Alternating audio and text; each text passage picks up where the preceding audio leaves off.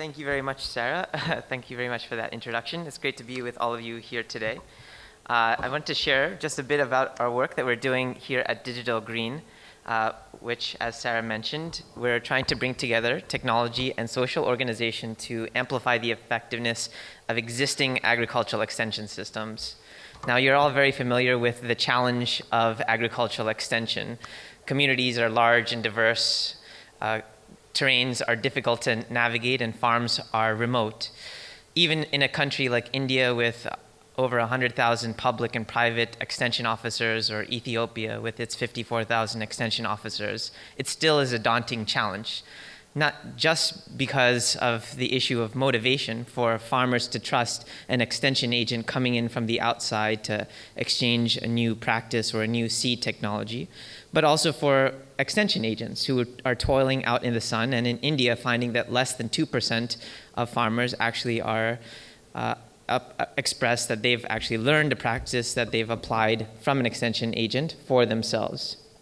At the same time, these very same communities report that 12% of them have exchanged information with one another, with their neighbors, with their peers in the marketplace about what crops they grew and how they grew them, to exchange and learn about some new practice or tool that they actually applied for themselves. And what that implies is that these social networks that these agricultural communities already have amongst one another are really the most effective way in which extension, or rather knowledge exchange, is taking place. And what we're trying to do at Digital Green is to build upon these existing social networks that both government, private, and civil society organizations that are involved in agricultural extension are already engaged with, and trying to leverage technology to provide mainly three types of support. One is targeting of locally relevant content. Two is to create incentives, some of which may be non-monetary in nature, to create leaders of achievement where farmers can literally be seen as the best farmer within their respective communities. And finally, to connect these rural communities, which are increasingly disconnected from urban areas like here in Delhi, just as we see in parts of the West, and trying to see how they can be connected using tools of technology for access to markets and even just general incentives that can be built by creating some of these links between rural and urban communities. So I'll start with the approach. The approach basically begins by us partnering with a government department or an NGO or a private agribusiness that is conducting an agricultural extension intervention, which might be based on farmer field school, demonstration plot, exposure visit types of interventions. And essentially what we do is in each of the districts where these organizations operate, we train 4 to 6 individuals from the community to produce short 8 to 10 minute videos that are essentially by farmers for farmers. And as these videos are being produced, we capture data along the way about what these videos capture, what individuals are featured in them, what season has that practice been conducted in, what crop is being spoken about. And I'll share a little bit later how that data is really useful. But essentially, the real focus of these videos is those local farmers that people can identify with. The first questions that we often get when people watch these videos is, what is the name of the person in the video and which village is he or she from? Before they consider the agronomic cost benefits of some of these practices, people really want to identify with the folks that they are watching these videos of to see whether they're similar resource-constrained individuals as themselves that they can trust and consider that the practices that they're sharing might be relevant to themselves. These videos are then shared across the rural communities in which we work using a battery-operated pico projector, which I have in my hand and which is sort of displayed here in this picture. It's a battery-operated projector that allows us to screen these videos in places that have limited internet and electricity. And the primary forum in which these videos are being screened are largely farmer clubs and women's self-help groups that are already involved in some micro savings or credit types of transactional activities. And now with the introduction of these videos, there's now this knowledge sharing dimension to their meetings. And these videos are screened to small groups, just about 15 people at a time, every 2 weeks on a different agricultural practice that's in sync with the agricultural season, such that people who watch these videos in the 2 weeks subsequent to watching this video could actually apply the practices that they see for themselves in their fields. And as these videos are being screened, this village level intermediary is really important who screens the video, because he or she is pausing, rewinding, asking questions as that video is being screened to have an interactive discussion amongst the community, and also to capture feedback in terms of the questions that community members might express while they watch these videos, as well as data about what practices people actually apply after they watch these videos. So far, about 2,600 videos have been produced in 20 different languages. All of these videos are available on YouTube, and we're now working in about 2,000 villages here in India, in 7 states in the country, and as well as into parts of Ethiopia and Ghana, with 150,000 farmers watching these videos every 2 weeks. And what we've done also with all this data that we're capturing at the time of video production, as well as at the time of video dissemination and post the screenings when adoption data is reported, we're building out these histories of these individual farmers over the course of time to essentially build a Nielsen ratings type of system for the videos that are being screened. So you can see online on an analytics set of dashboards what's the most popular practice in a particular place at a particular time, what's the least popular practice, which of these videos might be resulting in more questions or less questions than others, and that might be more effective in terms of resulting in adoptions of practices versus others. These videos, as I mentioned, are all available on YouTube. We've also built up a layer on top of YouTube to make it easier for people to search and browse through these videos. We've essentially built a Khan Academy-like view to these videos, where you can watch these videos in sequence, like an online courseware of sorts. And in addition to seeing the videos, you can actually see data about how those videos were used in terms of viewership and people's adoptions of these practices after they saw those videos. And you can search and browse through these videos based on various agricultural parameters like crop, seasonality, language, and the like. Alongside that data, we also have that qualitative feedback that's being captured from those offline video screenings that are occurring in those self-help group settings. And those questions are coming in from those village intermediaries who are involved in screening these videos. And the questions that come in are of various types. Some are questions of clarification, that folks don't understand a particular practice or video that they've watched. Or there are questions that they might need a particular product, service, or resource, like perhaps a seed, to be able to take action on the practices that they also viewed. And finally, there's also questions that are orthogonal to the video content that they have viewed. For example, they may have seen a video on some wheat-related practice, but perhaps there's another pressing issue that people have with respect to some banana disease issue. And these questions then inform the production of the next set of videos that gets produced. For us, it's an iterative process of creating these videos informed by the needs and interests that the communities are expressing.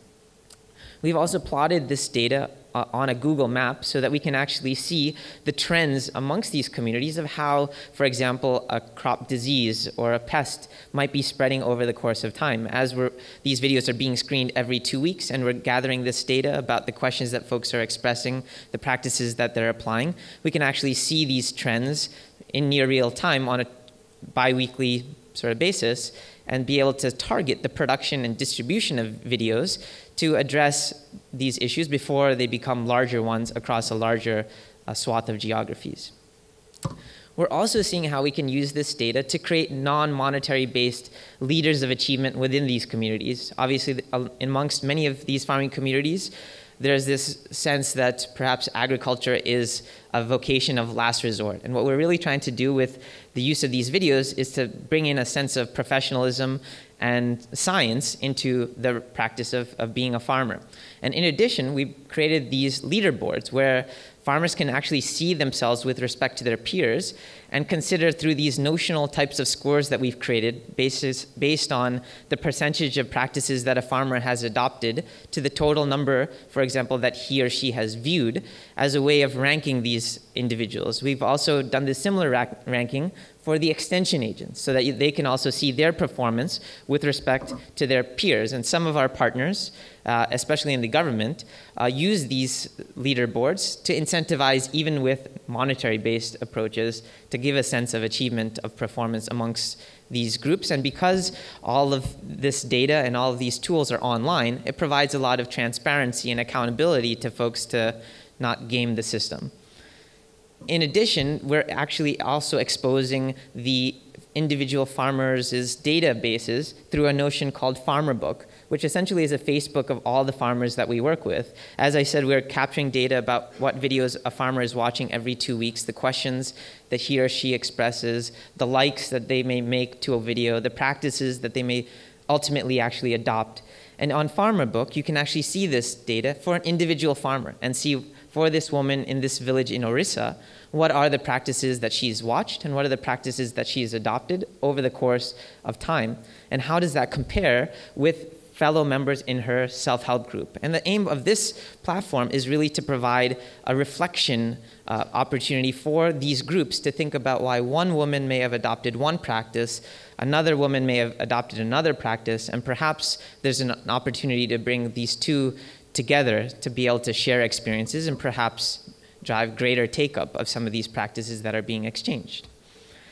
We've also begun to see how we can link this data that is being captured in these rural communities that are primarily mostly offline, though we have actually seen a greater interest and take-up of even these videos amongst online audiences. In the last year alone, we've seen about 800,000 views to our videos, which are very local language how-to types of videos on YouTube. And as a result of that, we built some tools online that connect the data and the communities that we work with offline. So we've established a connection with Facebook so that you can actually follow a farmer and be able to track their progress. Whenever they adopt a new practice, for example, you can receive an update on your Facebook wall that this woman has adopted this new practice. And as farmers themselves are coming increasingly online with various mobile tools as well, this is a mechanism for them to also reflect and share with one another. We've gone further by even trying to build an entertainment layer to this knowledge exchange. So we built a game on Facebook called Wonder Village, which, like other Facebook games that you may have come across, like Farmville and Cityville, which have user bases of something around the order of 200 million people playing these games an average of 8 minutes a day. We're trying to connect these folks with these rural communities in a fun and educational way. So in this game, you build a virtual village economy by growing crops that you supply to industries that supply them to institutions like banks, schools, and the like. And you get to play with, of course, your Facebook friends like any other Facebook game. But within this game, there's also this notion of building the village together with the local community itself through a notion called village gurus, who turn out to be the actual farmers that we work with in these rural communities, and that connects you to Farmer Book. And so we're trying to bring these virtual and real communities together in a way of driving greater connections between these two online and offline types of audiences. But just to kind of conclude, essentially what we sometimes think about in terms of the digital divide is that if only there was technology that could cross this chasm, that we would be able to really see that this developing and developed world divides would come together. But whether we're talking about the use of Facebook or whether we're talking about a new seed variety, there's a lot of infrastructure and foundational work that really has to go into the use of physical infrastructure, human capital, political institutions, and finance before some of these tools of technology can come along and really drive greater efficiency and productivity. And so in our work, that's where we found partnering the use of video together with these public, private, and civil society extension systems is really where we're able to find that we can amplify the efficiency of the work that they're already engaged with, and where the opportunity exists to broaden the participation of the communities that they work with. And that's where video, for instance, can be one type of technology that can spark the curiosity of farmers to take their one small step towards improving their lives and those around them. And with that, I thank you.